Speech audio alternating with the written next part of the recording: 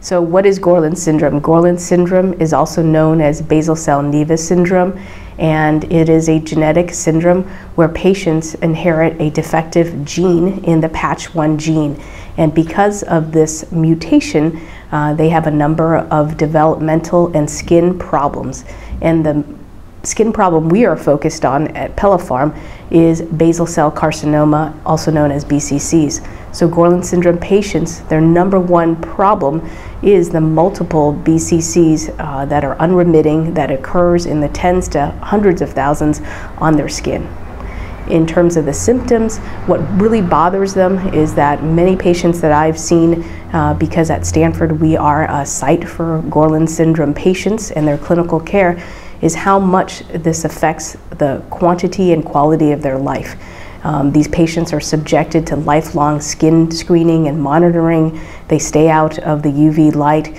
And for those unfortunate families where the adults and the children have Gorlin syndrome, this severely affects their life trajectory, their career choices, just because they're petrified of getting skin tumors, these BCCs, and surgeries.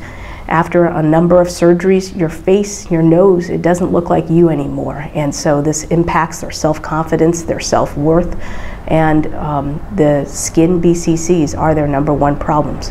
In terms of the current standard of care for Gorlin syndrome, unfortunately, there's no FDA-approved drug for this.